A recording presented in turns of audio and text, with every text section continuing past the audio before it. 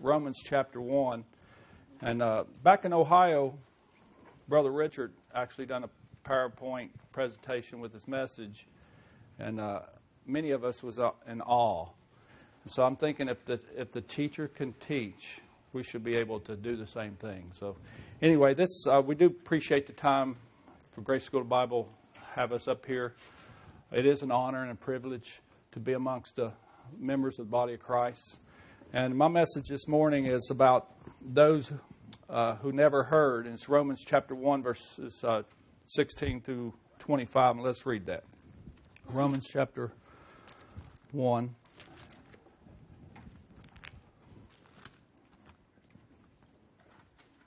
Starting in verse 16. For I am not ashamed of the gospel of Christ, for it is the power of God unto salvation to everyone that believeth, to the Jew first, and also the Greek. For therein is the righteousness of God revealed from faith to faith, as is written, the just shall live by faith. For the wrath of God is revealed from heaven against all ungodliness and unrighteousness of men, who hold the truth of in unrighteousness. Because that which may be known of God is manifested in them, for God hath showed it unto them. For the invisible things of Him from the creation of the world are clearly seen, being understood by the things that are made, even His eternal power and Godhead, so they are without excuse. Because that, when they knew God, they glorified Him not as God, neither were thankful, but became vain in their imaginations, and their foolish heart was darkened. Professing themselves to be wise, they became fools, and changed the glory of the incorruptible God into the image made like to incorruptible men, and to birds, and to four-footed beasts, and creeping things. Wherefore God also gave them up to uncleanness through the lust of their own hearts, to dishonor their own bodies between them, who changed the truth of God into a lie, and worship and serve the creature more than the Creator, who is blessed forever. Amen. Father, once again, we thank you for this day of grace. We thank you for the things you've given us.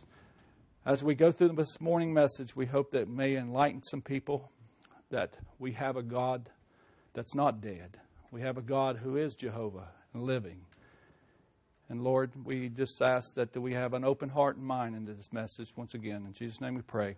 Amen. This message study today is about the fact that everyone actually does know and has heard through creation and the conscience, and if not by the gospel itself. You know, Paul, as we just read, Paul just explained some things about salvation through Jesus Christ.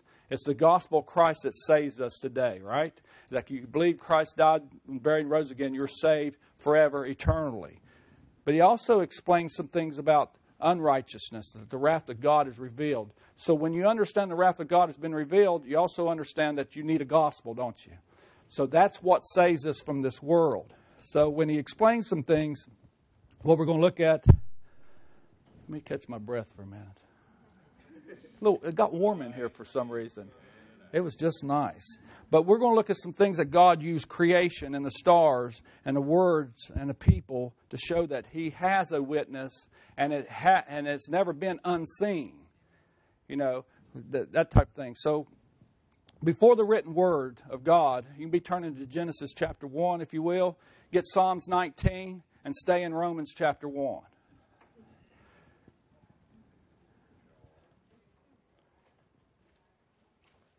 Before the written word, God spoke some things. And in Genesis 1:14 through 16, it says, And God said, Let there be lights in the firmament of the heaven to divide the day and night, and let them be for signs and seasons, and for days and for years. And let them be for lights in the firmament and the heaven, and to give the light upon the earth. And it was so. And God made two great lights, the greater light to rule the day, and the lesser light to rule the night. He made the stars also. So what did He do? He made signs and seasons. I'll put some slides together up here. So the one on the right has to do with some health issues, don't it? Anybody ever heard of Farmer Almanac? Yeah. How many farmers we got in here? We've got one, two. How many gardeners? Well, down home, you know, we use signs. After May 10th, you didn't take your long handles off. because it was still cold, after certain crops and stuff. But we got people that follow signs when we have health issues, don't we? But the zodiac is here. So when God created the heavens and earth, He set signs up there. In Psalms 19, the heavens declare the glory of God, and the firmament showed His handiwork. Psalms 19, 1 through 4. Day unto day utters speech, and night unto night showeth knowledge. There is no speech nor language where their voice is not heard. Their line has gone out through all the earth, and their words to the end of the world. In them hath He set a tabernacle for the sun, etc. Through creation, that creation is a public display of God's handiwork that's speaking forth the glory of God. And it's a creation of testimony what God is doing up there. And it gave a witness of God Almighty. Back in times past, if you think about it, there was a revelation of God the Creator and what He was doing through His works. And that revelation and works was taught doctrine. Now, we in Psalms, you don't have to turn there, but Psalms 147 says, He telleth the number of the stars. He calls them all by names. The book of Job talks about those names, don't it? Pleiades and Orion and even Mazzaroth. But we got people out there today for $39.99. They will name a star after you. But God said He named them and numbered every one of them. You know what they want, don't they? They want your money. That's what they want. You don't have to worry about naming a star after yourself. You're a saint of the Most High God if you're saved today. But the Mazzaroth means the 12 signs. And they're named and they're numbered and they have divisions. And they're associated with them, those names and numbers. So, if you think about the zodiac, many of you heard the zodiac, it marks the degrees and the stages about the sun path around. And many of you know who Josephus was? Okay. He supposedly says that this originated with Adam and Seth and Enoch. And they taught this orally before the written word of God. Now, many of us, I was listening to my mother-in-law tell some stories this morning when she was growing up about her daddy putting hair. They was slicking back their hair, and he got to the kitchen sink, and he put white shoe polish in his hair. You don't get those stories unless you orally hear those things. We talked about eating fried bologna not too long ago. But E.W. Bullinger has a book out there, and he talks about some unusual zodiac signs that he gives. And the interpretation of, I'll share this with you right quick. Virgo is right there. Let me point this right here. Right here. See her? Leon's right here. Leo is right here. Now Leon's right there. But so if you go around, Virgo is the Virgin Mary. This is his interpretation, but listen to this. The Libra is the scales, and his sins must be paid for. Scorpio is sins brings death. The Archer, was it Sagittarius? Is the Archer. That's demonism. Capricorn is the goat fish. Earth is corruption. Aquarius is the water pourer, living water, a flood of Noah. Aquarius, I just mentioned that. Pisces is the fish, God's remnant. Aries is the ram sacrifice. Taurus is a bull of resurrection. Gemini is the twins of Christ's dual nature. Cancer is a gathering of the redeemed. Leo is the lion, the king. There's 12 of those associated in the universe up there. And you remember the dream of Joseph? He had a dream about the moon and the sun and the 11 stars. And his brothers didn't like that, did they? They said, we're not bowing down to you. But didn't they eventually bow down to him? This has to do with some future events that God is going to take place. And a lot of that revelation out there and the stars will play out through the earth, primarily through the nation Israel. Okay?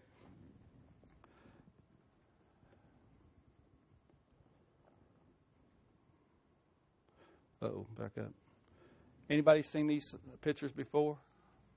That's the woman and the lion all in one of the Sphinx. And you know there's not a country in the world that don't have a sphinx somewhere around them? And that's the paganism understanding of the zodiac, and it can be found everywhere. We usually look at the one in Egypt, don't we, as far as the sphinx. But this is in Colombia, South America. But anyway, the constellations, if you think about it, is not just a bunch of stars up there that we can pick whatever we want to pick up. Astronomy is godly. And here's the definition of it. The science which teaches the knowledge of the celestial bodies, their magnitudes, motions, distance, periods of revolutions, aspects, eclipse, and so on, so on. So you can look at what God did up there and say it's godly. But astrology is satanic. And the definition of astrology is a science which teaches to judge of the effects and influence of the stars and to foretell future events by their situations and different aspects. This science was formerly in great request, as men ignorantly supposed the heavenly bodies to have a ruining influence over the physical and moral world, but is now universally exploited by true science and philosophy. Institutions out there today are teaching that to be truth. But astronomers officially recognize there are 88 constellations up there. And it covers the entire northern and southern sky, by the way. There are 14 men and women, 9 birds, 2 insects, 19 land animals, 10 water creatures, 2 centaurs, 1 head of hair, a serpent, a dragon, a flying horse, a river, and 29, was that animate? Thank you. I'm glad you love me. But anyway, objects that are represented in the night sky. I like to think somewhere right in there there's an ice cream cone. I haven't found it yet, but I'm hoping that one day they will be. But anyway, some say that the reason that the Tower of Babel was destroyed is because they devoted the study to this and not the Creator instead. And that this has been a confirmed in the presence of astrology signs among the ruins. Astrology was punishment by death in Israel's days. As the observer of times, they would kill you for doing this or studying this. But today, nearly every language in the world contains at least 12 signs of those zodiacs. And they get it out of the Hebrew Mazzaroth. But we know the signs are still there, don't we? But Satan, the prince and power of the air, has corrupted the interpretation.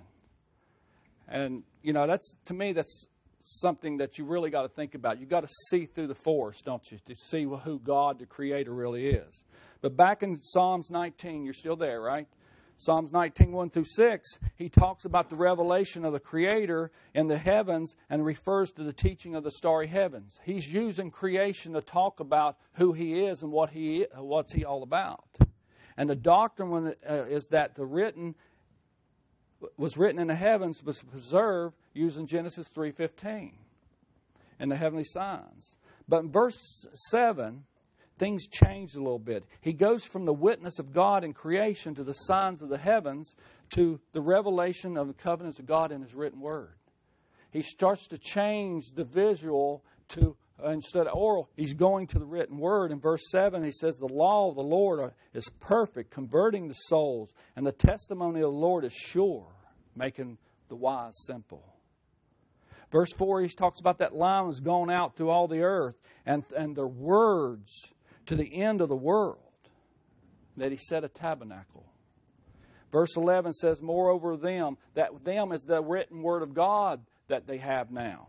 Is them that is thou servant warned, and in keeping them is a great reward. Isn't it today a great reward to know the Word of God and have the Word of God? It really is. But before the written word was, they read the zodiac, guys. And now they read, and we read the written word of God. But what about those who haven't heard? You've got to keep that in your mind now. That's the study, so don't get lost in the translation and the pictures and stuff. What about the focus now is going to the written word and primary through His people, Israel, and that through the body of Christ eventually. This time period right here, many of you know about it. It's funny, I was sharing yesterday, I was looking up the word aloha in German. And the app I had was named Babel. I'm like, what is coincidence? Yeah, that's what it is. But here we find something major happen upon the earth. It's just a matter of 150 to 200 years after Noah, the flood, that they started this. That's not a long time, is it? You think that just 150 years ago, you would know what had happened, that you don't want to repeat that again.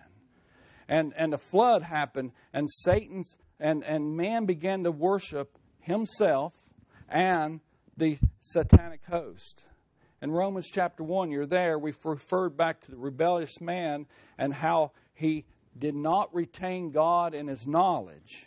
Instead, he became an idolizer of himself and the creatures that surround him. You know, it says in Romans 1:21, it says, because that when they knew God, they glorified Him not as God, neither was thankful, but became vain in their imagination, and foolish heart was darkened. That's not good. Vain imaginations, and that heart gets darkened. They changed the light of God that He had given them. The glory of God, as we listened to last night, is a wonderful thing, isn't it? You know, that coat of many colors that Joseph had. What an awesome display of God's glory on a human being. You know, and today you got the glory of God living inside of you. You know, we may not look like, the glory of God right now, but I'll see a rainbow. Every one of us different colors and stuff like that, which we represent the word, glory of God. But who changed the truth of God into a lie and worship and serve the creature more than the Creator, who's blessed forever. You know, Satan's plan, this plan right here was Satan's plan from the beginning. And it followed down into Eve, and Eve got deceived and said you can be like gods. And, the 5 I wills has been mentioned this week already. In Isaiah is Satan's worshiping himself. And it does not stop till it gets way over here and where he sets up as God. He is going to be God amongst the heathen and the people there. The 5 I wills. And He's sitting on the throne in Revelation. Mankind is at the tower has departed from the knowledge of God and became a bunch of idol-worshiping Gentiles. But what about those who have never heard? They still have heard. They still had the creation. So what did God do? In Romans 1, we know that God gave them up, didn't He? And that the fact that time period in Genesis chapter 11, man rejected the revelation of God in the written word in the stars. They rejected it, they corrupted it, and they perverted the revelation. So man refused to give God the glory. You know why? Pride. Pride lifts up, and pride takes over. And look what I'm doing. You got to be careful, because we can lift our own self up that way. I was listening to Marvin going from 300 to 6. He still had more than Adam and Eve. That's nothing to be complaining about. I quit being impressed with numbers in churches. You got to be faithful with the ones that's there and continue to teach them. You set the table, guys. You can't make nobody eat it, but you set it. And the ones that are there, they're going to get fed. Amen? And then God gives them up and gives them over. The times of ignorance has begun, but the witness of God is still clearly seen. Still clearly seen. So God goes, in fact, He starts working after this part. He starts working through Abraham, and from amongst the nation, and through him and his seed, they will know God the Creator.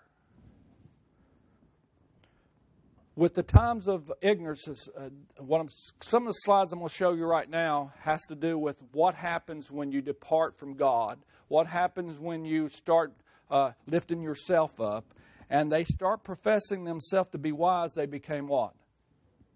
These are gods that people out there in the world are looking at. They changed the glory of the incorruptible God in an image made like the corruptible man and the birds and four-footed beasts and creeping, crawling things. Many of you have seen these for your own selves, and they're still around. These next couple presentations, if I can do it, these are found in the state of Ohio, the heart of it all. Okay? That's the motto, and many of the Ohio representatives are sitting here, so they know where I'm talking about and what this is about.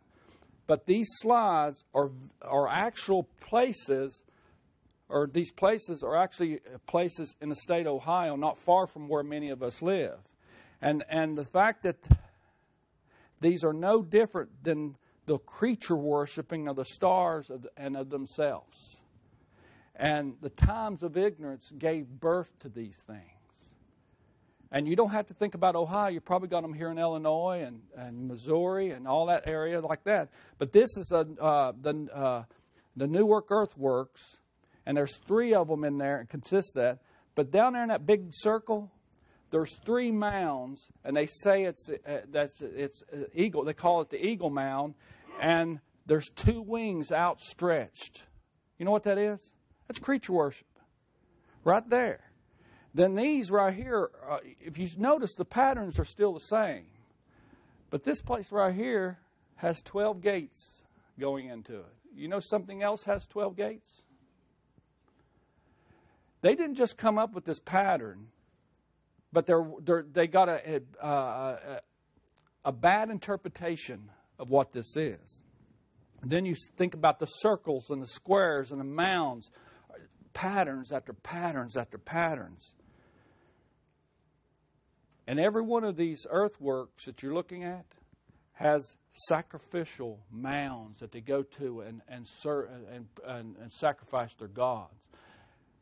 This one right here is funny. I was going down through there and I saw a sign going through Marietta, Ohio, and it said Criteria 900 AD. I'm like, what? I pulled that tractor over, parked it, and ran back 3 blocks to take a picture of it. And supposedly it's a water walk that was way up here, and it was stretched all the way down the Ohio River. That was built in 900 AD, supposedly. Now, where was you in 900 AD? You know, where's Columbus in 900 AD? So these things are very, very, I don't know, I guess they're explainable, but man, you know, you think about some things. This right here is Fort Ancient. It's not far out of Columbus, Ohio area. It looks like runways, doesn't it? And they've got 2 serpents there that in the winter, they don't do it now, but this is what the thing is, that in the wintertime and the summertime, they would stick a pole at the head of that serpent, and for 32 minutes when that sun come up, it gave a shadow over that serpent. So what are they worshiping there? You know, watching it come alive and all that. And in the middle of that big one, every 18 and a half years, the moon would come up and shine directly right there, and that's when they would do their sacrifices and stuff. That's moon worship, isn't it? Worshiping the creature more than the creator. Deuteronomy chapter, you don't have to turn there, Miamisburg, Mound Cities. They're all over. And you know what God told Israel to do when they went into the land? He didn't have, as a brother mentioned yesterday, the tolerance level, he didn't have any when this happened. When he told them to go into the land and destroy, he said, utterly destroy all the places where the nations which ye shall possess and serve their gods, upon the high mountains, upon the high hills, upon every green, under every green tree. These are places that they put their gods on. This is a fascinating one, the Serpent Mound. This thing's over 1,300 some feet long, and can you see it, the snake? I'll give you a better picture. This is a drawing of it. And you know Genesis chapter 3 and Revelation chapter, was it 12? Okay, Genesis chapter 3, if you don't remember, I will put enmity between thee and the woman, and between thy seed and her seed, and it shall bruise thy head, and thou shalt bruise his heel. Revelation talks about, and the tail drew 1/3 of the stars from heaven and did cast them to the earth. And the dragon stood before the woman, which was ready to devour her child as soon as it was born. And you think about in 1901, this reverend down there said, this is the Garden of Eden because this is the serpent and he's got the apple giving it to Eve. And they believed that. And most of these earthworks that I'm looking at, they discovered them and started researching around the 1800s. But think about that for a second. And I have to share it with this. This is in Adams County, by the way. Yeah. But you know, but look at that symbol. Where did they get that from? Didn't we see that there's serpents and dragons in the stars? So they're creature worshiping these things. But he said theirs was the serpent. Now I had to show this. I did not put the Quicken Loans Arena up there, the champions. But this is not far where we live. I know this is 4 miles. The Football Hall of Fame is 4 miles from my house. Amy actually lives in the back door of it, you know. But the Rock and Roll Hall of Fame, if you notice, it's shaped as a pyramid. Where do you find pyramids at? This is where the world gets their wisdom from, isn't it?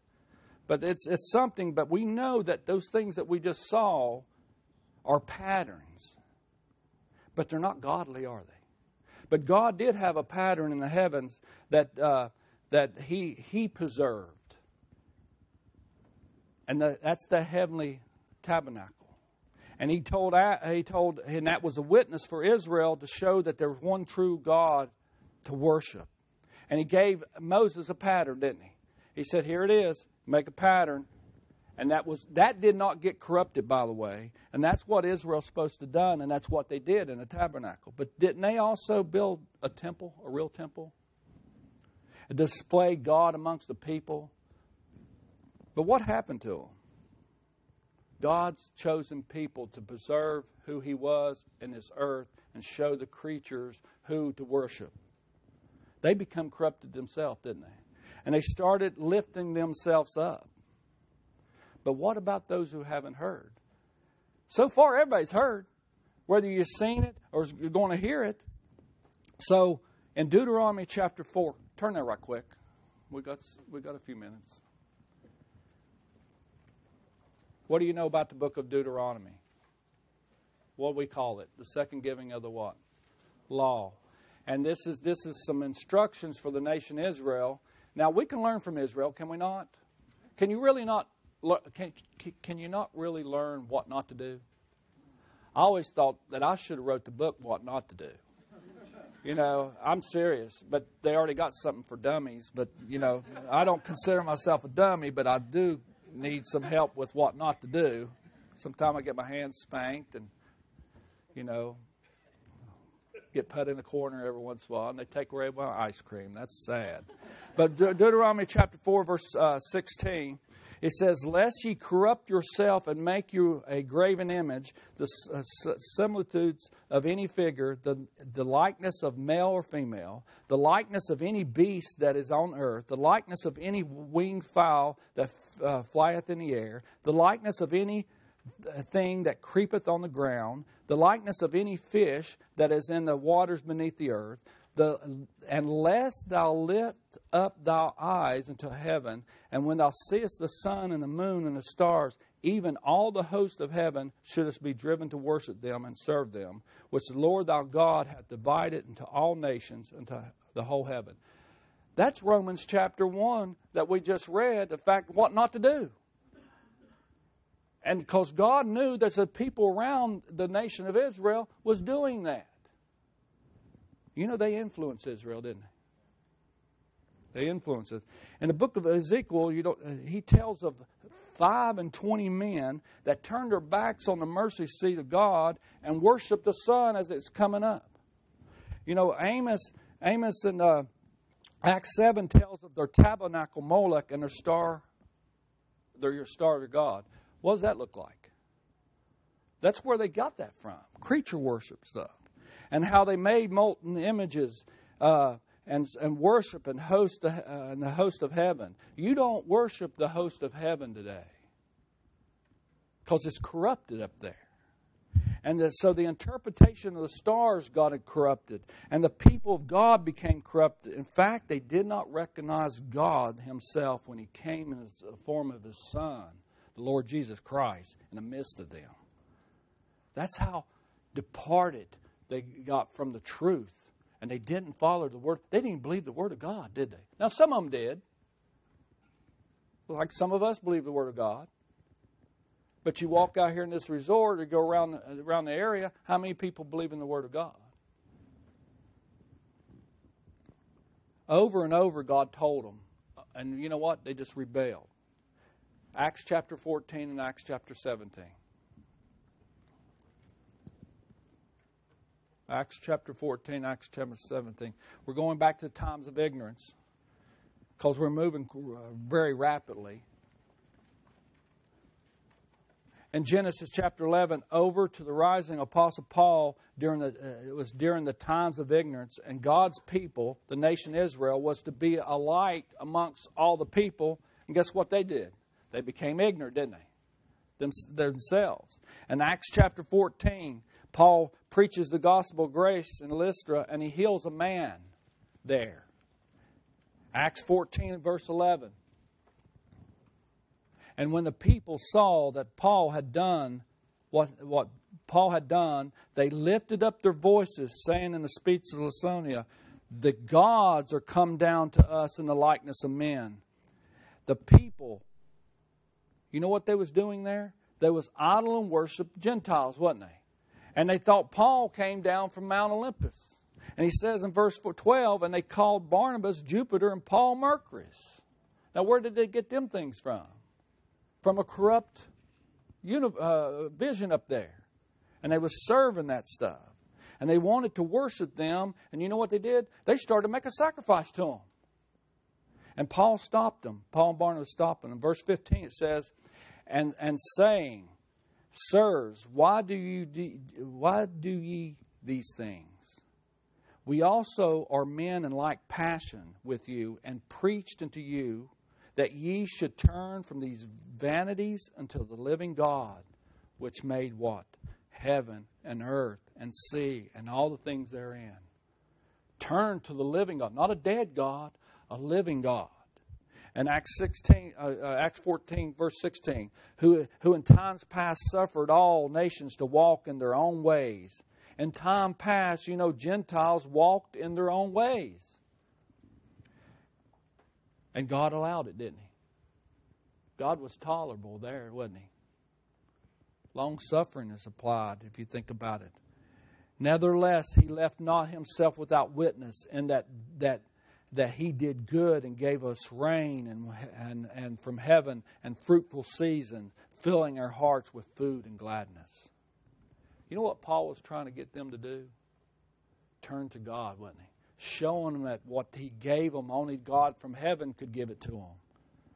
But things are changing. I recently walked into a place of business, and the woman asked me how I was doing. I said, "Well, I got one foot in heaven and one on earth." She said, "Well, that's better than death." I said, "No." I said, "I'm ready to go." I said, "It's better than a second death." She said, "Oh, it's just whatever you want to believe." For some reason in her life, she got burnt by religion, and she hates God, the Creator. So I didn't give up. And she's talking about her son, and a big lightning storm came out, and her son grabbed her mom and said, "Mom, come out here and look what God's putting on display." She said, "I never told him about God." I said, "You know why? He's got a conscience. Every one of us is born with a conscience. And that conscience is like a meter that points to God, and God says, 'Here I am. I'm waiting.'" He gives us free will, don't He? He don't violate it. But she was so bitter towards God, and the fact that she didn't want to hear nothing about Him no more. But I didn't give up. Mother's Day, we went out to Panera Bread, and as my custom was, I saw a guy sitting over there, and he had these study sheets all over the place. And I said, "What you studying?" He said, "I'm studying the sugar contents of leaves." He was a, what do you call it, botanist? Okay. And I said, that's interesting. He goes all these big universities. He's got a degree and a half, about this long. And I said, well, let me ask you something. Well, by looking out this window and looking at the trees and looking at the stars, what do you think about? What goes through your mind? He said that there's a God. that created this. And I'm like, whoa. Because I'm waiting for him to say, well, man put this molecule together and, and all that stuff. But he refuted that. And that man sat there, he said, I'll work with atheists, and I'm constantly telling them that there's no way that this man made this, God the Creator, that way. I'm thinking, praise God. So I knew where he was at. Now we started talking about Jesus Christ. Because when you witness the invisible things, the Godhead, it points you to Jesus Christ. It points you to the Holy Spirit, as Richard was talking about last night. The times of ignorance are no more, guys. Acts 17.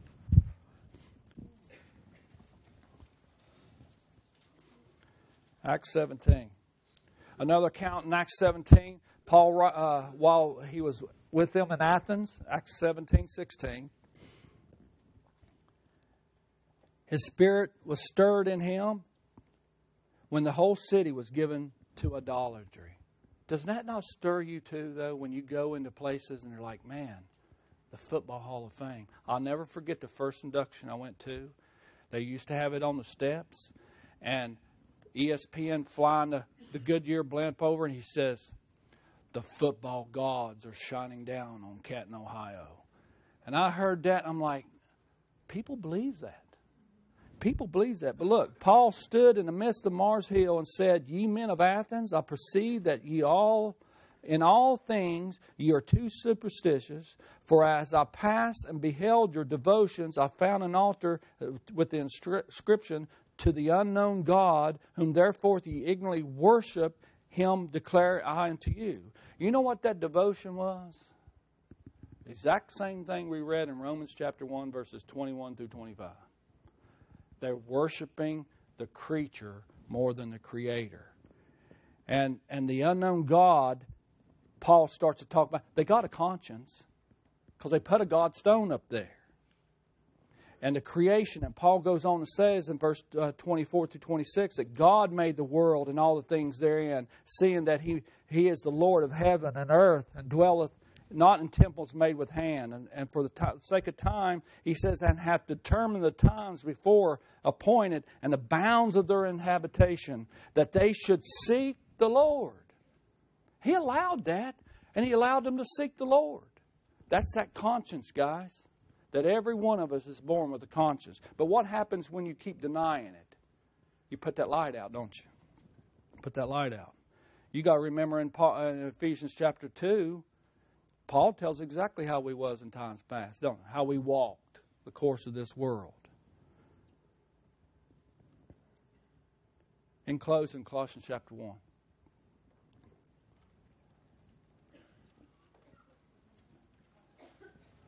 Colossians chapter 1.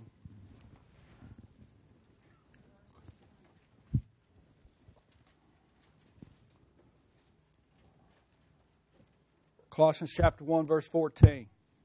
In whom we have redemption through the blood, even the forgiveness of sin, who is the image of the invisible God, the firstborn of every creature. For by Him were all things created that are in heaven and that are in earth, visible and invisible, whether they be thrones or dominions or principalities or powers. All things were created by Him and for Him. And He is before all things, and by Him all things consist. And He, who is that He? Jesus Christ said.